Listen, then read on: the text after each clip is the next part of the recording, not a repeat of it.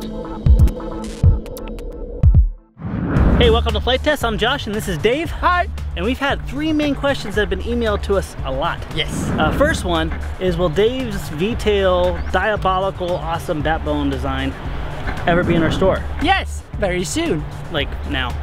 And the second question is, how do you flip it? Yeah, and that's what we're gonna talk to you about now. It's really fast. All you do is increase the stick scaling on the board. Now, what is stick scaling? It's how much influence the stick is actually doing to the copter. Okay, so it'd almost be like dual rates, but at the board level. Yes. Very cool. Now, Let's show that. When you increase on your stick scaling, you're also going to want to increase what else? Expo, right? Yes, because your copter is going to be much more twitchy. So to combat that, you usually add more expo so you can still hover it nicely. So what are the normal stick scaling amounts for normal flight? Around on this thing, I set it up for 50. Okay. And that's a good amount and 20% expo. So I'm going to show that first. Okay. So let's take off. So this is when I move the stick all the way back and forth.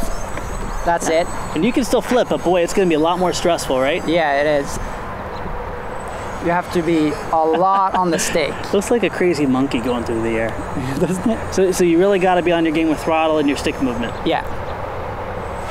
Yeah, I see that. You actually back off the throttle almost completely. Almost completely, yeah. So you don't want to stop them, but it's... If you try to fly through a loop, you're going to fly into the ground. Yeah. So don't do it. So let's increase the stick scaling here. Okay, so that's 50%. Yep. Nice.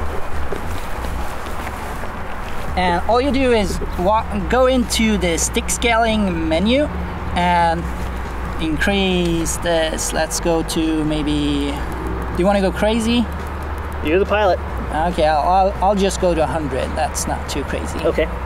So what you're telling them is to step it up slowly. Don't go for five flips in one try yet. Yes, don't do that. Get used to it. So now your expo. Yes, I'm gonna increase my expo as well. So I'm gonna go to maybe, I had 20, I'll go up to 40. Now what about rudder?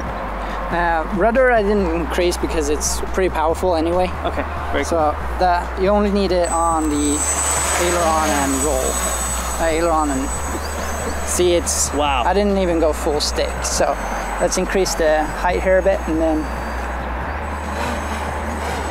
No, that's pretty good. I went a little too much on the throttle, but yeah, you see, you can. Beautiful. So twice the amount, 2 flips in the same area. So that's 100. That's 100, yeah. What's the highest stick scaling you've flown before? 250, but that's pretty crazy. That is really crazy. So let's do that. Now what's the techniques and stuff? If someone wants to flip for the first time, just talk through the throttle movement real quick. Yeah, so when you're going up, you still have throttle, gain some altitude, and then when you're upside down, you reduce it just like a normal helicopter. You reduce the pitch. Do not go all the way down. Because all the blades stop then. Yeah, that's not good. Go almost all the way down. Okay. So roughly maybe quarter throttle? You get to the top, and then you start powering it. Okay. So, because when you're upside down, you don't want it to suck it down towards the ground. It's not going to do anything. You only want enough power to actually drive it around into the orientation you want, right? Yes. Now there's a big thing. Don't do auto level, right? Yes, don't do auto level at all when you're doing flips and stuff. It might work a little bit, but it's not going to work in the long run because the sensor has a spec of a certain amount of rotation per second. If that's overridden, you're going to crash because it doesn't remember where level is anymore. So don't do that. To put it in simple terms, don't do it. If you're starting out, you can actually do a flip or a roll without reducing the throttle. Have a lot of elevation though. Keep it high in the air and just bang the stick. And you're gonna lose a lot of altitude, but that doesn't really matter as long as you get used to the copter in that orientation. Why don't you demonstrate it real quick? Yeah, sure. I'll take it out. So I'll keep the throttle at the same. And then just release the stick when you're at the correct position. I like that. What's it doing there? When you release the stick, it's gonna like stop really quick when you have the gains. It's gonna bobble back and forth because you're banging the stick so hard. Don't worry about it. It passes pretty quickly. Roll actually looks a lot nicer, a lot neater. Yeah, roll usually since this is a V-tail quad, the roll actually doesn't lose as much altitude because it's And I see when you bang the stick, you're actually kind of give it throttle, so it's traveling up as you do it. Usually, yeah, I usually go up and then turn it so you don't lose as much. Very nice.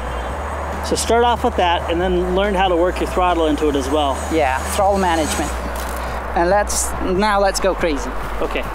Crazy is what, 150? No. 250? Yes. Let's try that. See, for a Swede saying crazy, that's pretty funny, you know? So 250, I would not recommend this to anyone. Okay. You just want to be irresponsible for the sake of it. It's fine. Okay. Just go in Expo. Aileron and elevator, not just one. Yeah, not just one, both of them. I'm just gonna go 60 and hope for the best. I think you need 75.